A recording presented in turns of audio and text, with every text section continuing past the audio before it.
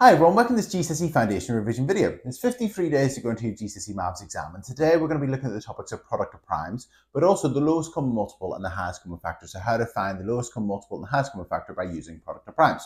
So in this video, I'm going to go through how to write numbers as product of primes. I'm going to get you to try some yourself.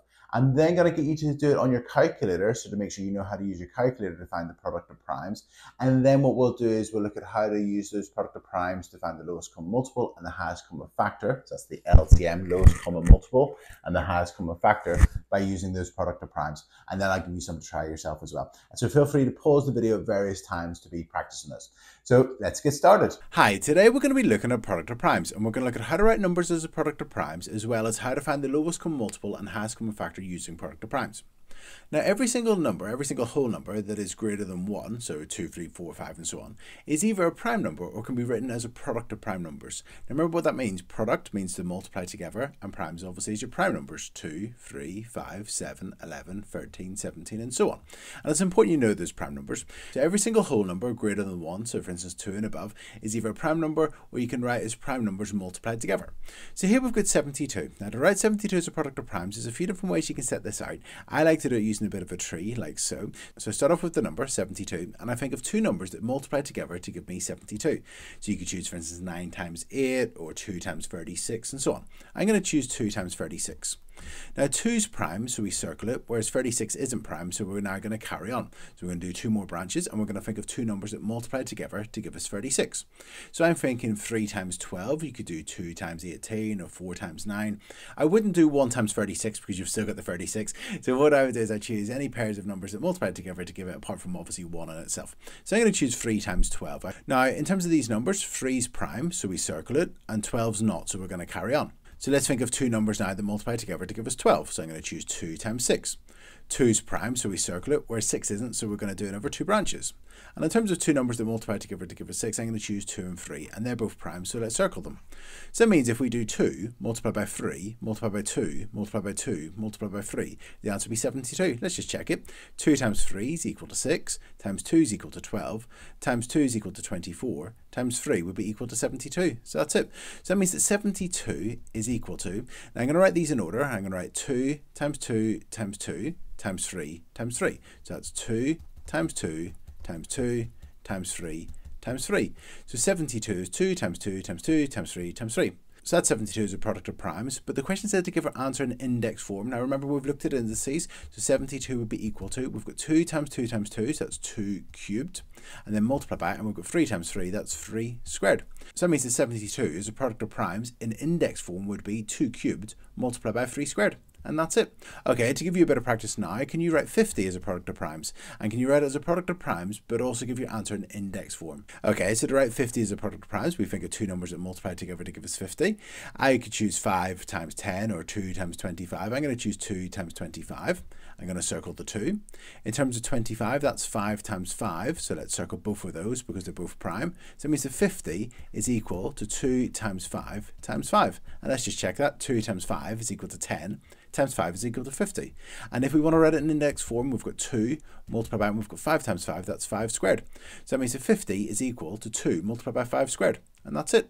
Okay, let's have a look at another question now. So here we've got another question. A number m, so a certain number m, written as a product of prime numbers is 2 multiplied by 3 squared.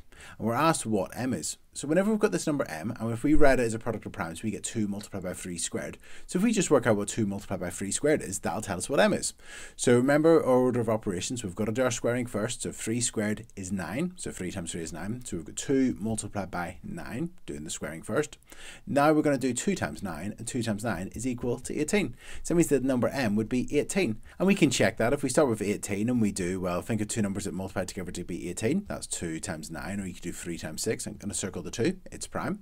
9 is obviously not prime because 3 times 3 is 9, so we're going to do 3 times 3, and if we circle them, we get 2 times 3 times 3, or 2 times 3 squared. So that means that we're right. The number m would be 18, and we just worked it out by doing 3 squared is 9, and then 2 times 9 is equal to 18, and that's it. So just working out the product of primes. Okay, the next part then says to write the number 10m as a product of primes. Now 10m, remember that means 10 times m, so that's 180, because 10 times 18 would be 180.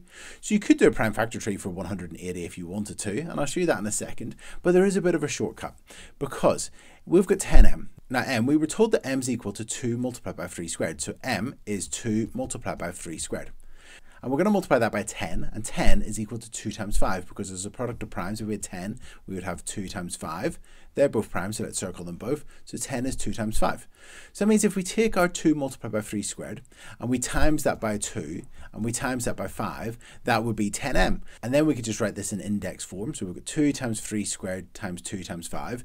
2 times 2 is 2 squared, and then we've got times 3 squared, and then we've got times 5. So 10m would be 2 squared times 3 squared times 5. And that's it. Now there was another way to do it. Remember we said that 10m was 180. If we start off with 180, we could do 2 times 90, circle the 2. 90, I'm going to choose 9 times 10. 9 isn't prime, so we're going to do 3 times 3, that's equal to 9, and they're both prime, so let's circle them both. And 10 is equal to 2 times 5, and then circle those as well. So that means that 180 would be 2 times 2 times 3 times 3 times 5. So that's 2 squared times 3 squared times 5, and that's what we got. And that's it. So you could have done that question either way. Okay, we're now going to look at how to use product of primes to find the lowest common multiple and the highest common factor. Now to do that, I've got 2 warm-up questions for you. Can you please write 92 as a product of primes? And can you do that in a list but also in index form? And then also, our other one is, can you write 48 as a product of primes, and can you use your calculator to do that? And I'll show you how to do that if you're not sure how to do that in a moment. Okay, so write this one as a product of primes without using a calculator. Do it as a list and then also in index form. And can you use your calculator to write 48 as a product of primes? Okay, so to write 92 as a product of primes, it's even. So I'm going to do 2 multiplied by 46. 2's prime, so let's circle it. 46, that's going to be 2 multiplied by 23. 2's prime, so let's circle it. And actually 23's prime as well, so let's circle that as well. So that means that 92 would be equal to 2 multiplied by 2 multiplied by 23. And in index form, that would be 2 squared multiplied by 23. And that's it. Okay, next one was to write 48 as a product of primes and to use our calculator. Okay, so let's have a look at our calculators, and I've got a couple of different models here. So here in yellow, we've got the word fact, and that means prime factorization. So it means to write a number as a product of primes. So what you do is you type in 48 to begin with, and then press equals. So your calculator says 48, and then you're going to press, and I see it's in yellow, you're going to press shift, and then you're going to press that button, and then it's going to write it as a product of primes for you. And whenever you do that, it should come up with the answer of 2 to the power 4 multiplied by 3. And that's it, your calculator's worked that out for you. If you've got a different type of calculator, if you've got this one, again, it's in the same place. So you press 48, press equals, and then press shift, and then press the same button, and then it would write it as a product of primes. So if you've got a calculator like this, you're going to type in 48, and then press equals or execute, whatever you want to call it. I call it equals, even though it's exe, execute. And then 48 appears on your calculator display. Then you're just going to press the format button, and then it comes up with a list of standard, decimal, or prime factor. So you go down to prime factor, and then you press equals or exe, and then writes it out for you, 2 to the power 4 multiplied by 3, and that's it. Okay, so we've written those numbers as a product of primes. Now let's use that information to then find the lowest common multiple and the highest common factor. Okay, so we've got 2 questions here, and it's to work out the highest common factor of 48 and 92, and to work out the lowest common multiple of 48 and 92. So let's write down what our product of primes were to begin with again. So we had 48 is equal to 2 to the power 4 multiplied by 3, and we had that 92 was equal to 2 squared multiplied by 23. So we've got our numbers as product of primes. Now I actually prefer in these questions to write them out as a list. So I'm going to do 2 multiplied by 2 multiplied by 2 multiplied by 2 multiplied by 3 for our 48. And for 92, I'm going to write 2 multiplied by 2 multiplied by 23. I just prefer having them in the list whenever I'm doing these highest common factors and lowest common multiples. So now what we're going to do is we're going to find the highest common factor of 48 and 92. And what we do is we draw 2 circles like so that overlap, and we're going to do 48 beside one of them and 92 for the other. And what we're going to do is we're going to have a look and see what they've got in terms of the numbers and see where we can put them on in this diagram. So 48 has got 2 multiplied by 2 multiplied by 2 multiplied by 2. And 92 has some 2's as well. It's got 2 multiplied by 2. So they both have 2 2's, so we can put 2 2's in the middle. So that has 2 2's in the 48 circle, and it has 2 2's in the 92 circle. So we've done all the 2's for 92, but 48 had 2 extra 2's, so we're going to need to put 2 extra 2's over there. So we've got 2 2's in the middle, it's because they both have at least 2 2's, and then we've put 2 extra 2's on the 48 side. Now 48 has got a 3, so we're now going to put a 3 over there on the 48 side, and 92 has got a 23, so we're going to put a 23 over there on the 92 side. So we put all our numbers in the Venn diagram, and we can just check it. In terms of 92, it's got 2 times 2 times 23, perfect. And in terms of 48, it's got 2 times 2 times 2 times 2 times 3, and that's what we want as well. Now the question said to find the highest common factor. So that's what they're both divisible by, the largest number that they're both divisible by. So to find that, we look at the numbers in the middle, which is a 2 and a 2, and we multiply these numbers together. So we're going to do 2 multiplied by 2, and that's equal to 4. So the highest common factor of 48 and 92 would be 4. So to find the highest common factor, you multiply the numbers in the middle. Now the lowest common multiple, that's the first number in the 48 times tables and the 92 times tables. It's going to be quite a large number if you think of the 48 times tables and the 92 times tables, or the multiples of both of them. It's the first number that appears in both of those lists. And to find the lowest common multiple, you're going to times all of the numbers together in the Venn diagram. So you're going to do 2 times 2 times 3 times 2 times 2 times 23.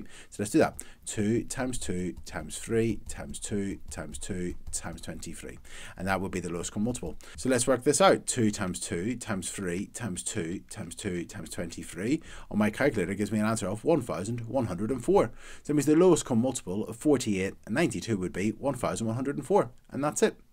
Okay, so if you want to find the lowest common multiple or highest common factor of two numbers, what you can do is write them as a product of primes.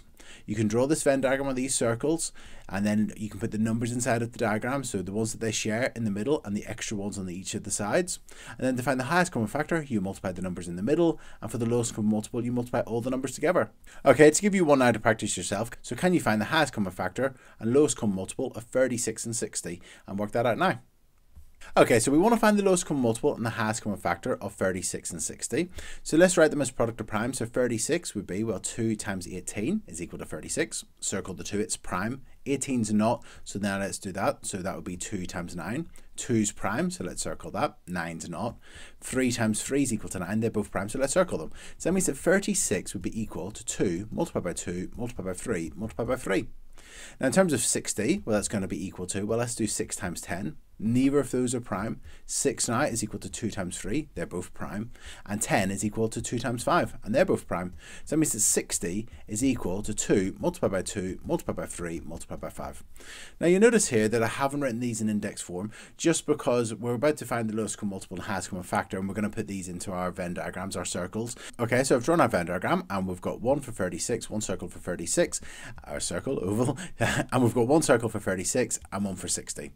Okay, so now let's look at the numbers that they share. 36 has got 2 multiplied by 2, and 60's got 2 multiplied by 2. They've both got two 2's, so we can put those 2's in the middle. They've both got two 2's. Now let's look at 3's. 36 has got 2 3's, and 60's got 1 3. So that means we can put 1 3 in the middle, and we can put the extra 3 on the 36 side. So we've done the 2's and the 3's, and in terms of the 5's, 60 is a 5, so we put that over there. So we've put all our numbers in the Venn diagram. Fantastic. So now let's find the highest common factor. So the highest common factor, so the largest number you can divide both of these numbers by, we multiply the numbers in the middle. So we're going to do 2 multiplied by 2 multiplied by 3. And 2 times 2 is equal to 4, times 3 is equal to 12. So the highest common factor of 36 and 60 is 12. That's the largest number that they're both divisible by. Okay, now in terms of the lowest common multiple, to find the lowest common multiple, we now just need to multiply all the numbers in the Venn diagram. So we're going to do 3 multiplied by 2 multiplied by 2 multiplied by 3 multiplied by 5. So we're going to do 3 times 2 times 2 times 3 times 5, and that's equal to 180. That's equal to 180. So that means the lowest common multiple of 36 and 60 is 180, and that's it. And that's it. So in today's video, we've looked at how to write numbers as product of primes. We've looked at how to use your calculator to do that. We've also looked at how to find the lowest common multiple and the highest common factor using product of primes. If you've got the Corbettmaths revision card, card number 44 is the Corbettmaths revision card on product of primes. So hopefully that'll be useful for you. And I'll just remind you to find the lowest common multiple, you multiply all the numbers in the circles or the Venn diagrams. And for the highest common factor, you multiply just the numbers in the middle, so where those two circles are overlap. And that's it. So I really hope you found this video useful. If you have found it useful, please like and subscribe to the YouTube channel. Also, I just want to say at this point that I'm incredibly proud of how hard you've been working throughout these videos. I know lots of people have been doing these videos every single day. So all of those videos every single day, along with your other revisions, such as your 5-a-days, your revision in school, past papers, all of those things will be having a positive impact in terms of your confidence, and hopefully it means that you're going to get a great grade in the exam, or the grade that you want in the exam, or even better. But keep up the hard work, and I'll see you tomorrow at 3 o'clock for 52 days to go into your GCSE Maths exam. So thank you, cheers, bye.